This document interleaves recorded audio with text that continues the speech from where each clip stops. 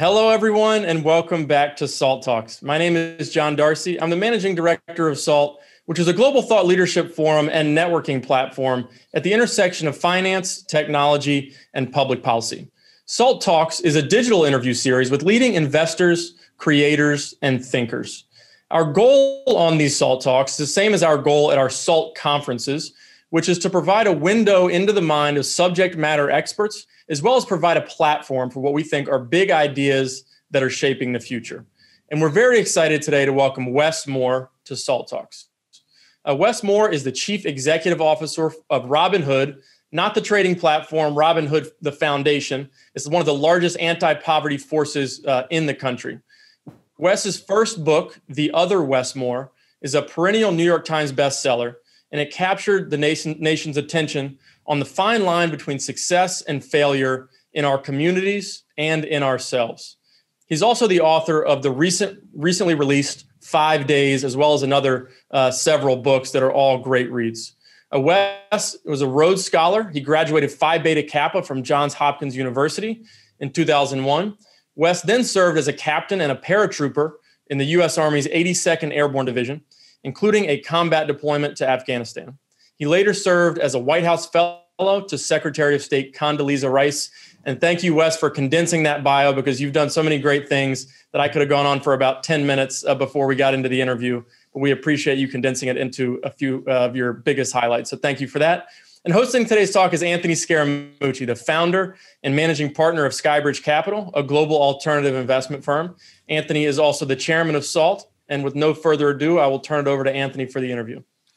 Well, John, thank you. Wes, thank you for joining us. But if it's okay with you, I'd like to go a little bit more deeply into your background. There's something on Wikipedia that John couldn't find that you could share with us about how you grew up and what gave you this arc of a career, which I would describe as a call to service, both in the government and outside the government.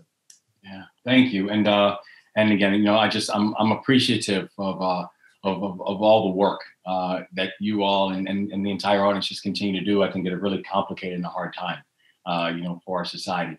But I honestly feel like in many ways, I came to this honestly, where I come from a family of as they call it, preachers and teachers, of people who had a fascinating, at times heartbreaking and uneven journey when it came to this country, but who also just had this undying belief in what this country could be.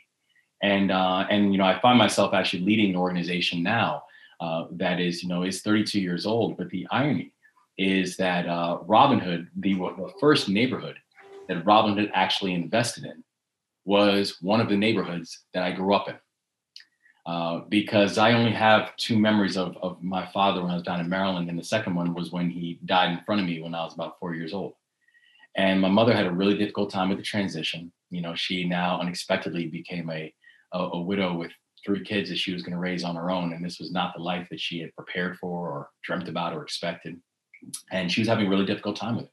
And finally, she called up her parents, my grandparents, who were living up in New York, where my grandfather was a minister in the South Bronx.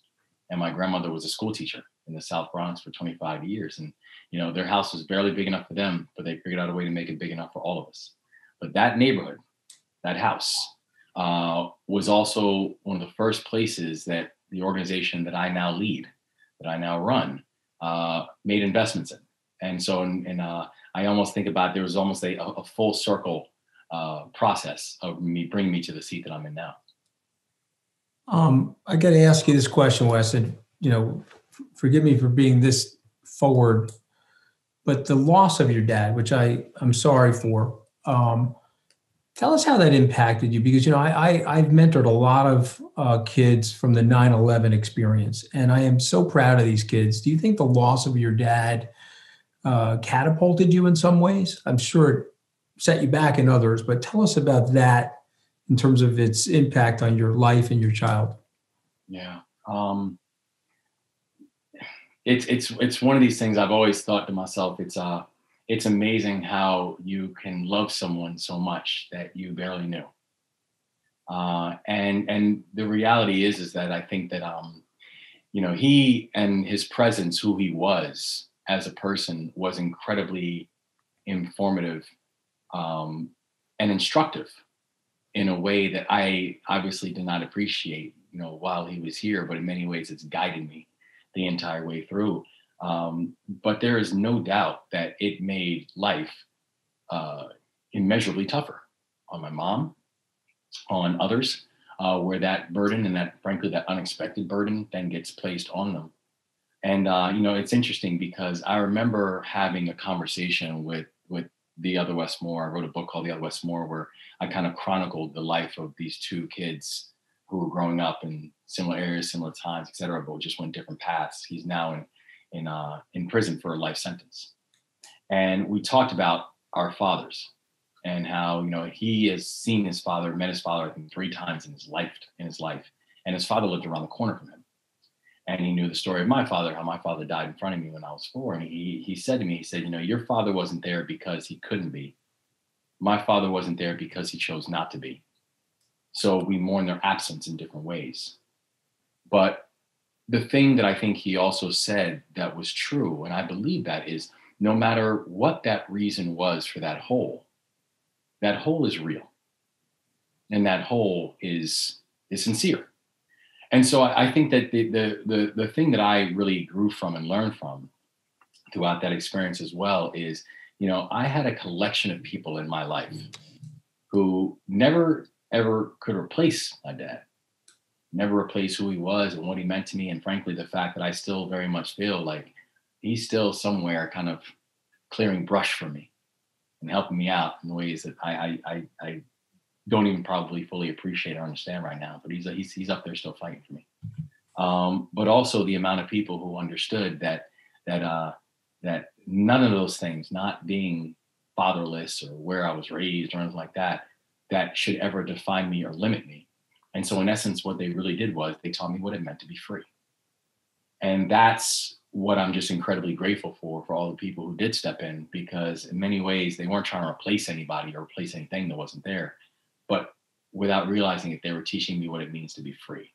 And I'll be forever grateful for it.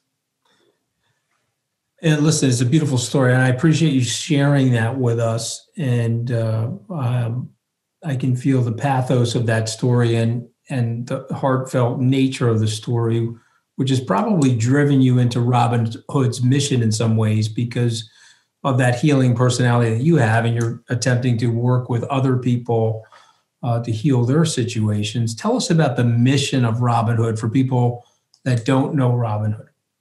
Yeah, Robin Hood is one of the nation's largest poverty fighting organizations. And then for over 30 years, we have been finding, fueling, funding, creating when necessary, the most impactful and scalable solutions to actually lift families out of poverty measurably and sustainably. Where, just last year alone, we partnered with over 600 organizations, supported with support of food and housing, education, legal services, workforce development. One thing that we say is everywhere where poverty is either the cause or the consequence, that's where we are and that's where we exist. And I think Robin had also introduced a lot of really interesting elements into the way people think about philanthropy, almost this idea of venture philanthropy, where venture philanthropy in many ways is how can we use data? How do we use information? How do we work with the community to be able to find the best solutions? And I think it was really the usage of that data, the fact that we have a benefit to cost ratio on every dollar that goes out. And that's important because we think that, that the same way people approach their private life or the private sector, you should be able to add levels of understanding and data in terms of where you work and the things that you do. And it still to this day guides where Robinhood invests and how we put our capital. And at the same time, making sure that there will be no improvements. There will be no sustainable momentum, economic momentum in communities if you're not working with the members of the community. That anytime we think that we can just give money or give checks and that type of thing, that even if it's done from a spirit or a place of altruism, your altruism will be perceived as something else. if you're not truly willing to be engaged and involved with impacted communities and impacted community members. And so we really try to come up with a holistic way of how we think about philanthropy, whether it's management assistance, technical assistance, partnerships within the organizations within our portfolio, using data, leveraging policy. All of these are things that are crucial when it comes to what is the Robin Hood model and why has the Robin Hood model worked for over 3 decades. So I think that's fascinating, and I want to ask this follow-up question because I've had this experience. I grew up in a blue-collar family. My parents weren't educated. My dad was a crane operator, hourly worker, and that's a measure of success. And I find sometimes when you're in a altruistic position and you're trying to help people, there's a paradox to it in some ways, because some people almost feel guilty that they're accepting your kindness or they're accepting your charity. Have you experienced that? And if you have, how do you sort of get people past that, if you will? I have been the recipient of where people are doing things and they think they're doing it just out of charity and that type of thing. And that's one of the reasons why I'm very clear with the organization that I run. We are not a charity. I don't believe in charity. I believe in change. I think charity oftentimes can come off as paternalistic and offensive, and particularly to those recipients of it, because I think that there has to be a full understanding of not just how can that level of support those who are the most in need in that moment, but there also needs to be a recognition of why that need is so pressing for the individuals who are in that situation. One of the reasons that I think we've really started to move and continue to move and leverage into understanding where public policy works, for example, is, we have to be very clear that the reason that we have these massive gaps within our society, the reason that we have such inequity within our society is not because philanthropy hasn't done its job. It's not because the social service organizations aren't doing their work every day. It's because we have policies that are still very much in place that are putting people and keeping people in poverty, where we still have a legacy of uneven public policies at the local and the state and the federal levels, and that are really leaving too many people who are just chronically impoverished, and it's still making poverty incredibly predictable.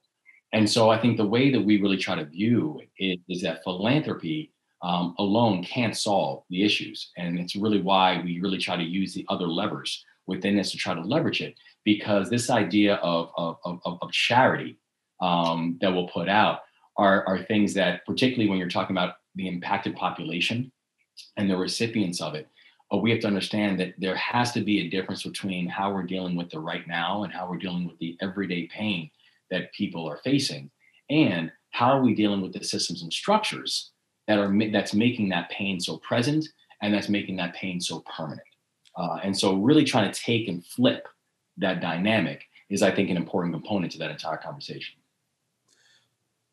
So if you had a list, the contributors then to the cycle of poverty, particularly in minority areas, what are they?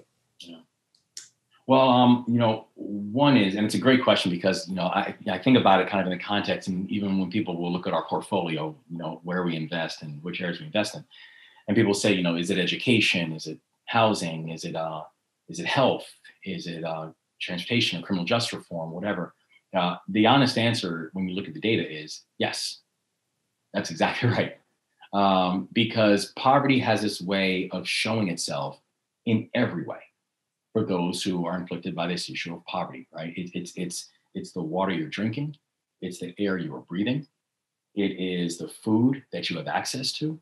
It's the schools that your children attend. It's the transportation assets you have or don't have. It's the way you're policed. All of these things play into how poverty shows itself and how poverty is realized amongst populations that have to endure this.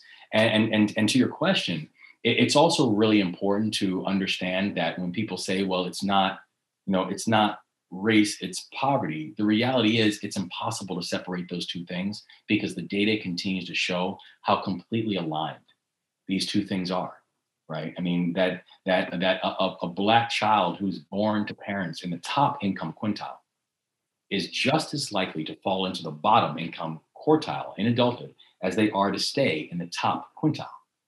And that's compared to, to white children who are nearly 5 times as likely to remain in the top quartile. We look at the fact that we've invested heavily in higher education, and arguably more than most organizations in the country throughout our 3-decade-long history. But here's the reality: is that white employees who drop out of high school have a median net worth that's greater than Black and Hispanic employees who have a college degree. Race matters in all of this, and so I think we have to be able to go and think about the solutions. Not necessarily saying, well, we have to eliminate race from the conversation. No. We have to follow the data. And if the data continues to show us that these discrepancies and these disparities still very much exist within our society, our job is not to ignore it. Our job is actually to be, to be able to take it head on. One example where, oftentimes people talk about things like access to capital and private capital and how is capital distributed. And they'll look immediately to the private markets and say, like, well, if you look at venture capital, less than 10% of all venture capital goes to entrepreneurs of color, right? True fact, right? And if you disaggregate that and break it down even more, how if you're looking at, Black and Latino, et cetera, it breaks down even further. And people in philanthropy pretend like that's not our story too. Like that bias doesn't exist within philanthropy. So we looked at the data.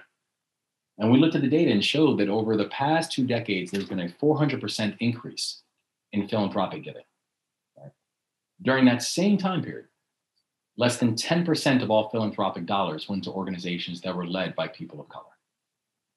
Despite the fact that if you take a look at New York, for example, where Robinhood is headquartered and Robinhood does its work, 80% of the population that's living in poverty are people of color in New York. And so to be able to understand, so the way we thought about that, and just is not simply to say, well, we can't separate these two, we have to separate these two things. But the reality is that there is a bias that exists even within philanthropy. And so we actually created something called the Power Fund, which is, now over $16 million fund, where it's a fund that is focused on finding ways of supporting organizations that are led by people of color and finding ways to support those leaders themselves as well. And because we as we looked at our own work and our own portfolio and the portfolio of philanthropy as a whole, we saw that not only did that discrepancy, that massive discrepancy, not only did it show that there is systemic bias and racism even with our own work, it also showed that it didn't make sense. Because if we're trying to solve the problem, right, the people who are closest to the challenge are going to be the ones who are closest to the solutions. But they're oftentimes not at the table. And so we had to be able to add this lens, add these perspective, add these ideas. And sometimes when people will say, well, it's great that they're now part of the Robinhood portfolio, my honest answer is our portfolio got better by being able to add these voices and these leaders into the portfolio that we had as a whole. And we know that that's going to be a path and a plan to continue that also as we go forward. So, it's interesting, everything that you're saying, is it ties into some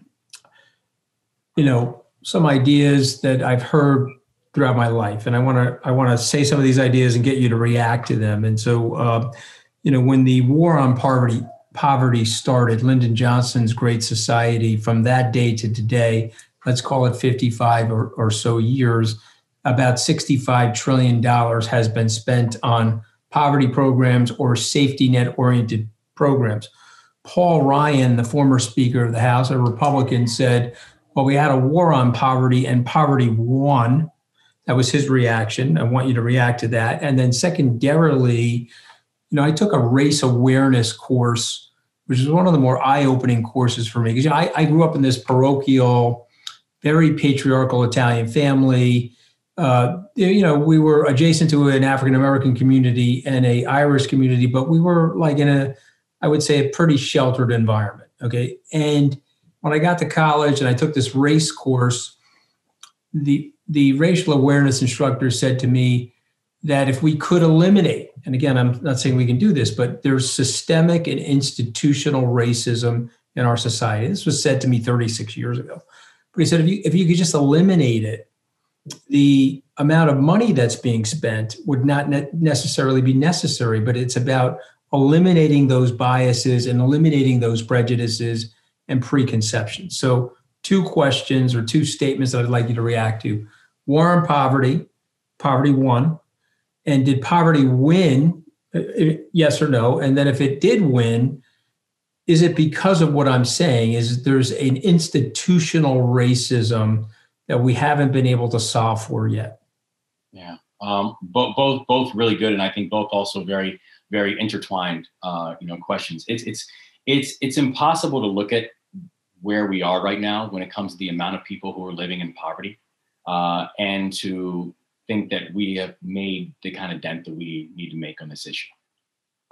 It's also impossible for me to call what we did a war.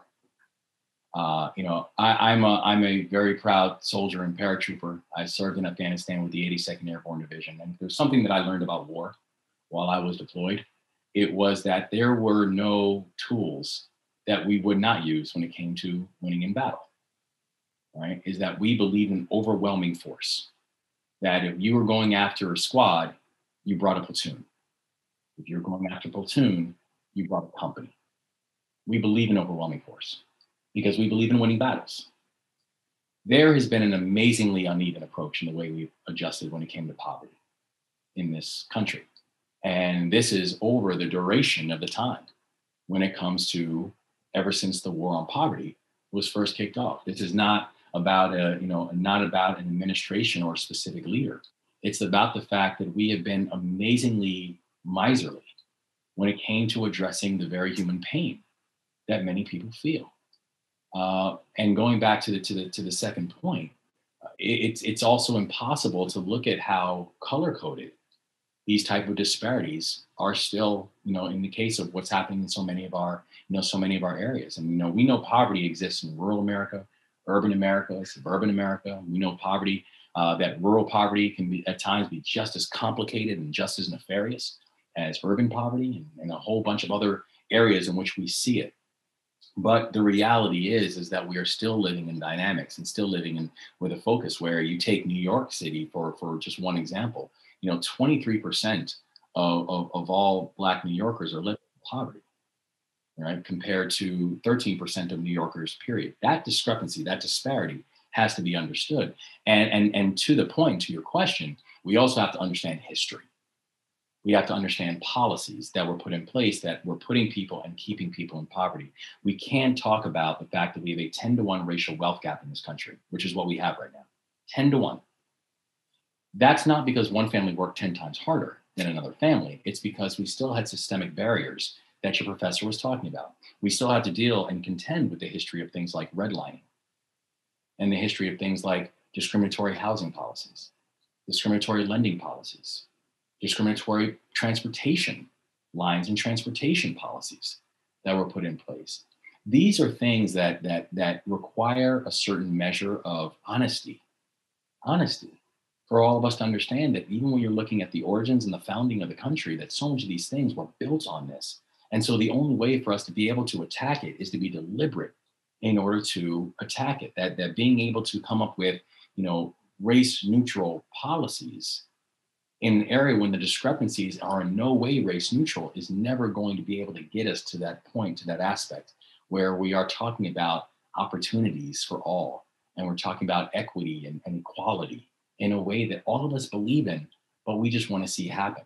And so I think that there has been progress on a lot of fronts. There have been things that have been done that have been important when it comes to helping to alleviate the pain of poverty for people. But frankly, I'm not interested in poverty alleviation. I'm not interested in making poverty easier on people. I'm interested in moving people out of it. I'm interested in moving people out of it permanently. And when it comes to the type of impact that we hopefully could have made at that point, we have not made the kind of progress that I think the beauty of the originating documents and words of this country, that they actually correlate to. Wes, I want to jump in with a question about your most recent book, which is called 5 Days, The Fiery Reckoning of an American City. It's about Baltimore, the city you grew up in the aftermath of the murder of Freddie Gray. And you talk about a lot of different issues, including policing, which is a very big problem in Baltimore, as well as many other cities around the country. But what did you learn over the course of writing that book? And what did you hope the audience took away after you were able to do all the research that went into it? Yeah, it's it was really interesting, because I think when I think about the origin story of that, it was me actually sitting there at Freddie's funeral. And I realized, and I thought about it, I said, this is the first funeral that I've ever attended of someone who I did not know while they were living. And I was like, I think that's part of the problem, is that I think there's a certain measure of complicity that I felt. Like there's a weight of complicity in that. And I literally did not even, I sat in the back and I didn't even go up to the casket because I didn't feel like I earned that walk. I didn't earn it. And really going back into it, because so much of the conversation was about what happened to him, why we had a 25-year-old man, young man, laying in a casket in West Baltimore, right? What happened when he interacted with police, the fact that he made eye contact with police. And by the way, that was his crime. And it's a crime because in certain neighborhoods, generally what they consider high poverty areas, high crime neighborhoods, making eye contact with police and running is enough to justify probable cause. That happened because he made eye contact with police in Harlem Park and in Sandtown, Winchester. Had he been a mile away and he'd done it in Guilford or Roland Park, and you make eye contact with police and you run, you're going for a jog. There's no crime. But it happened in Sandtown, Winchester. He ran, he was arrested. An hour after he was arrested, he was in a coma.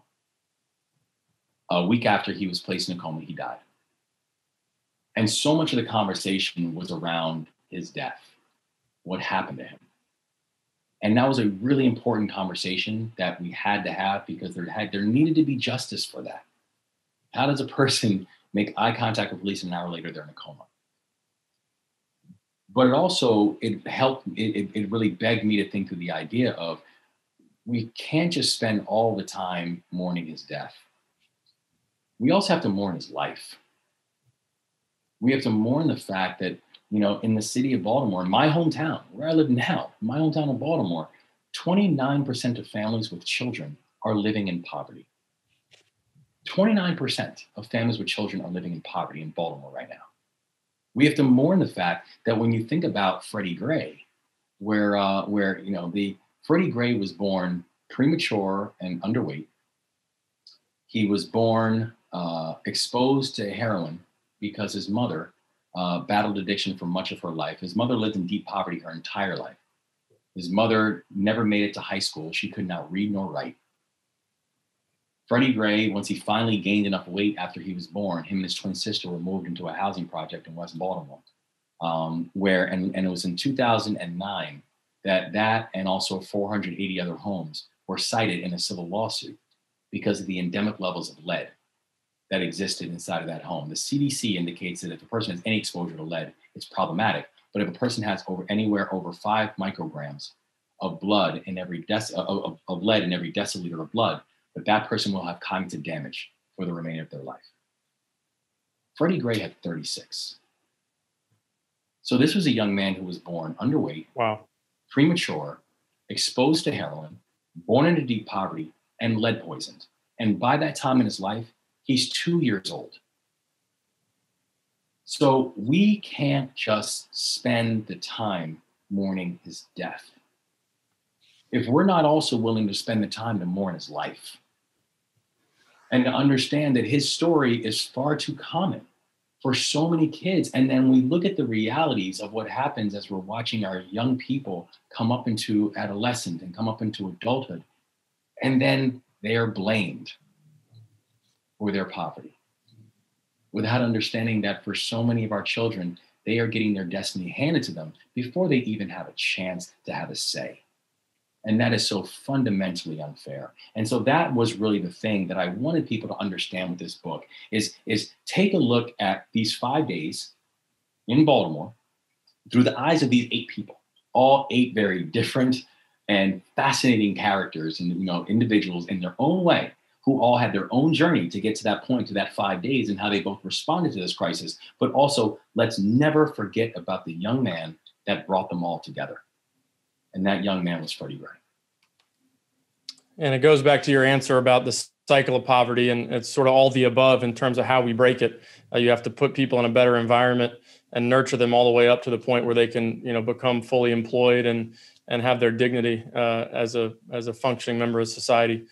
I want to ask you about the COVID-19 pandemic. Obviously, that has disproportionately affected people of color, both in terms of the mortality rate as well as the economic impact of COVID-19. So as an organization, how are you specifically pivoting or taking part of your mission and addressing issues that have arisen as a result of the pandemic specifically?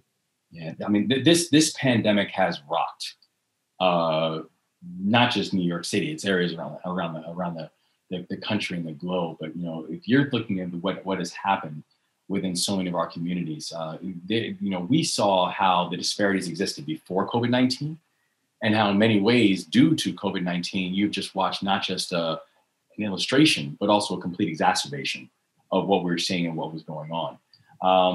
We looked at the fact that there were so many people who were essentially being left out of any forms of support. Frankly, we saw how slow the support came from the federal government, how slow the support came from state governments, how slow the support came from local governments. And we knew that we actually had to alter the way that we thought about our supports, both in terms of leveraging public policy change, but then also how are we targeting the capital to move quickly out to the communities and to the individuals and the families that needed it most. And so we ended up relaunching our relief fund. It's only the third time in the organization's history that we launched a relief fund. The first was after 9/11. The second was after Hurricane Sandy. And the third now was COVID-19. And we realized very early that COVID-19 was going to be different even from the other ones because the tail was so long of the damage and the destruction that we continue to see within the city, particularly for the communities that we serve. And so there were a couple big focus areas that we wanted to put for our relief fund. One is, how are we thinking about the basic elements of the rebuilding and the supporting of the social service sector? Oftentimes people think about social service like, oh yeah, government does this, government does that. Government doesn't do that. They fund that, right? But when we're talking about everything from after school programs to food programs to educational support programs, it's not like the government's creating them. It's the government that's funding the organizations on the ground who's doing the work.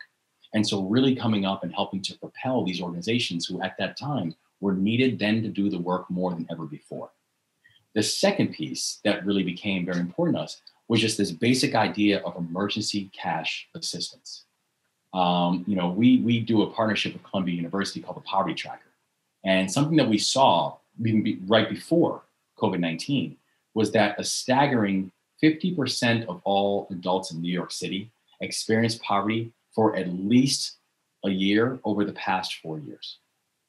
Not 50% of a borough, not 50% of a demographic, 50% of the city. And so we knew that if you had a situation where, more than 40% of all people in the country could not afford a $400 shock with cash, that shock came, and it was a lot more than $400. And so we actually started using a significant portion of the capital from the relief fund to just doing basic things like emergency cash assistance. Right. Do you believe in a federal UBI, universal basic income type of program to alleviate poverty, or are there other things that you think would be more efficient in addressing that? Well, I think we need to be targeted in the way that we are thinking about our capital allocation. For example, when we, if you just take a look at how we did it, I think it's very reflective of a way where we were very targeted. The people who we supported were people who oftentimes were being left out of the conversation. For example, we supported individuals who were undocumented. And because even when you look at things like the CARES Act that was passed, the CARES Act, people say, well, wasn't there a cash assistance element to the CARES Act? Yeah, there was a cash assistance element, but if you were undocumented, there was no cash assistance for you. If you were part of a mixed status household, there was no cash assistance that came out of that. If you were working, but not making enough money to hit the income tax filing threshold, there was no cash assistance for you. And so we had a support system that was leaving millions of people out. And so we thought then with our capital, what we wanted to do was really come up with targeted ways of being able to support those who found themselves in the most vulnerable situations at that time and give them measures of support that they were not getting from government and they were not getting from other elements. we just now announced a partnership with Morgan Stanley around dealing with street vendors. And, the majority of street vendors are immigrants, many of whom are undocumented, many of whom are, and they're street vendors, so they're working and they're paying taxes, but they're not recipients of any forms of any other types of benefits. Right. They are oftentimes the ones who are the main breadwinners within their families. And so working with Morgan Stanley, creating this platform around this issue became something that was important, not just because we wanted to get cash out, but because of, to your point, we had to make it targeted because we knew who the people were that were getting hit the hardest, and we had to come up with and find ways to support them. So the last question that we want to ask you is, how can people help, both in terms of supporting Robinhood directly with financial contributions and also non-financial contributions? If somebody wanted to help address your mission at Robinhood if they don't have money, or if they don't have a lot of money to contribute to a financial cause, how can they help your mission as well? Yeah, I think there's a few really important ways. One is these organizations that we support, they need financial support, but they need a whole lot more than that. Oftentimes they will need board members. They'll need people to assist them with legal or accounting. And so if you have an expertise that could actually help an organization be able to grow and thrive and scale, that kind of support can oftentimes be just as useful and helpful as an individual who is looking for development and capital donations. The second big piece, though, is get involved in policymaking. The reason that we have the kind of holes that we have is oftentimes it's because people are falling through cracks because there are holes in policy. I think about an issue that we're working on right now, dealing with the child tax credit. And how do we make the child tax credit not just fully refundable, but how do you make that permanent? And the child tax credit, just for those who know, it was really created to better support children, particularly children in the most vulnerable situations, and support their families.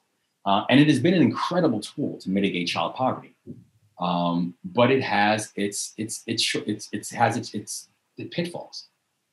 And if you look at where we are right now, and part of the pitfalls is that it doesn't make it without making it fully refundable, we're still going to have a situation where 24 million children do not qualify for the child tax credit. And for this reason, it's because they're too deep into poverty. So we have an anti-poverty program that's leaving 24 million children out because they're too deep into poverty. If people can use their voice, and people can use their advocacy, and people can use their influence to be able to work on creating smart policy, that this is not just about moral or just leadership.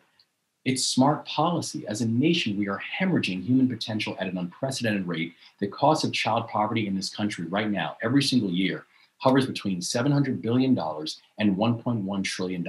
That's the cost. This is not a no-cost equation. That's the cost. And so how we think about that and change that, and people can use their influence to be able to support that, is something that would be huge for an organization like ours, because what you'd fundamentally be doing is changing the landscape. Well, Wes, thank you so much for joining us. We love shining a light on these types of causes. You are one of the most dynamic organizations in terms of your fundraising and the different support you provide across a whole suite of different issues that are facing not just minority communities, but anybody facing poverty or the fear of poverty. So thank you so much for everything that you have done and continue to do. Anthony, you have a final word for Wes before we let him go? Well, what I love so many things about what you're doing, Wes, but I love the fact that you're in the empowerment movement and you're in the decentralizing movement to impress upon people that they can take control of their own lives and lift themselves up in various ways. And just laying out the tools and helping them, to use your own words back, is less paternalistic. And I totally get that. And I think it's absolutely brilliant. So I tip my hat to you. Although since I have a full head of hair more, I don't have to wear a hat, okay? I'll leave the hat wearing to you, okay? But I do if I did have a hat, I would tip my hat to you, Wes. I appreciate it. You've done an amazing job. And hopefully we can get you to one of our in-person conferences when those are able to resume. We'll have an announcement on our next in-person conference here in the next few weeks. And I'll give people a little bit of a hint. We typically have our conference in Las Vegas, but we're bringing it home to our home city of New York in an effort to help spur the revitalization of that city and hopefully help your mission as well over at Robin Hood West. So thank you, and we look to see you soon at one of our in-person conferences. I look forward to it. Appreciate y'all. Thank you so much. Great. Thank you, everybody who tuned into today's SALT Talk with Wes Moore, the CEO of the Robin Hood Foundation, a tremendous organization that's done so much for the city of New York and continues to set an example for how we can alleviate poverty, like Anthony mentioned, by empowering people long term. So thank you so much for joining us. And please visit the Robin Hood Foundation website if you want to make a financial contribution. And as Wes said, there's plenty of other ways, non-financial, to make a contribution to that organization and the organization that Robin Hood supports as well. Just a reminder, if you missed any part of this talk or any of our previous SALT Talks, our entire archive is on our website at salt.org/talks/archive. And if you want to watch these episodes live, you can sign up to get notifications to join us by going to salt.org/talks. Please spread the word about SALT Talks. We love growing our community. Our YouTube channel and our viewership has grown tremendously, especially during the pandemic, as everybody's at home on Zoom and on YouTube and all these other digital outlets. So please spread the word. We're on Twitter, we're on Instagram, we're on Facebook, and we're on LinkedIn. So please follow us there as well and help us amplify what we think are really meaningful conversations across a variety of very important topics. But on behalf of the entire SALT team, this is John Darcy signing off for today. We'll see you back here again soon on SALT Talks.